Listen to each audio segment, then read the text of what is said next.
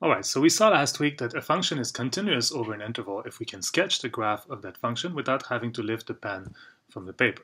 So it's going to have a discontinuity at a point if it has a hole or a jump or a vertical asymptote. Now there's something else we can ask about a function, which is whether the derivative of the function at a point exists. So geometrically, what we're asking now is whether the tangent line of the function at a certain point makes sense. Okay, so we say that a function is differentiable at a point x equals to a if the derivative f prime of a exists, and is differentiable over an interval if it is differentiable at every point in this interval. Alright, but how can a function fail to be differentiable? Well, we know more about limits now, and we know very well that limits may not exist. So the function will fail to be differentiable exactly when the limit here does not exist.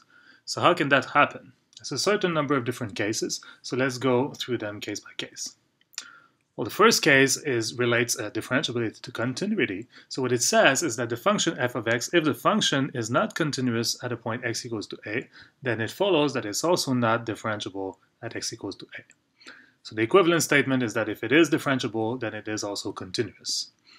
Now, it makes sense, because if the function is not continuous, then it's kind of all strange at this point. So the tangent line is also not well defined. So what could happen is that the function, well, there's a certain number of cases. You could have a hole like that. You could have a jump. You could have some vertical asymptote, function like this. So in all these cases, at the point where the discontinuity is, the function is also not differentiable. Now, there's a proof of this statement in a textbook, a rigorous proof, but the idea here, so it's just let me just present a very rough sketch of the idea. The point is that what we're trying to evaluate here is the limit and the definition of the derivative, but if the function is not continuous at x equals to a, then we know that the limit of f of x as x equals to a is not equal to f of a, either because f of a does not exist, or because it does, but it's not the same as the limit. Now, in either cases, the numerator here will not go to 0 as h goes to 0. So this limit we deduce right away will be either infinite or will not exist. But in either case, the limit here does not exist, so the derivative does not exist. Alright, so this is the first case. Now there's other possibilities. So it's very important to note that the converse statement to the previous statement is not true. There are functions that are continuous but not differentiable. So that's the second case. Well, the second case is whenever a function is continuous, but the derivative, in other words, the limit here, does not exist. Now, there's two ways that this can happen. The first case is that the left-sided limit and the right-sided limits are different, or the second case is just that this limit here will just blow up to infinity. Okay, now the first case would correspond to a function something like this. So at this point, if you approach this point from the left, then you see that the tangent line will have a certain slope, while if you approach the point from the right, the tangent line will have a different slope, right? So the two limits here that define the slope of the tangent line are different, so the limit here is not well defined and the function is not differentiable. So here we see that the function has a corner or a kink at this point. Now there's a very well-known example of this. So if you take the function, the absolute value function, at x equals to 0, it has a corner, and it's not differentiable at x equals to 0, even though it is continuous at x equals to 0. Alright, now the second case is whenever the limit here blows up to infinity. So geometrically what that means is that the tangent line has an infinite slope, so it becomes vertical. So that would correspond to a function like this. So at this point here, for example, then the tangent line would be like this, which would correspond to an infinite slope. So in other words, the function here will not be differentiable at this point. So in this case, what we're going to say is that the function has a vertical tangent at this point, which also means that it's not differentiable.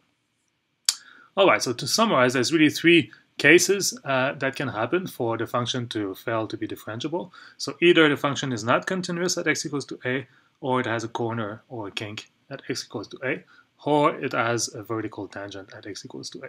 But it's very important to note that while differentiability implies continuity, continuity does not imply differentiability. Yeah, that's correct. So a function can be continuous but not differentiable. Alright, so let me end this video with a little challenge. So last week I proved in class that 1 equals to 2, but you all found a mistake, which was that I was dividing by 0 at a certain point. So I thought very hard about it and tried to come up with a better proof, and I did. So here's a new proof that 1 equals to 2.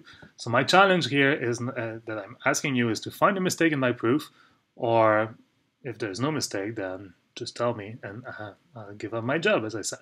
So okay, so let's do it. So let me prove that 1 equals to 2. So consider the following function, very simple function, x squared. Alright, so one thing I can do is I can rewrite x squared as follows. So x squared really is just adding x times. Right, that's what x squared means. I'm just taking x copies of x and adding them together. Alright, so now what I can do is differentiate on both sides. Now if you use the power rule, you know that the derivative of x squared is equal to 2x. On the other side I have a sum, so I can take the sum of derivatives, so I'll get 1 plus 1 plus 1 plus 1 x times. But what is this? Well, if I'm adding 1 plus 1 plus 1 x times, I just get x. Right? So I get that 2x is equal to x. Then finally I can assume that x is not equal to 0, and that gives me that 2 is equal to 1 just by dividing by x on both sides.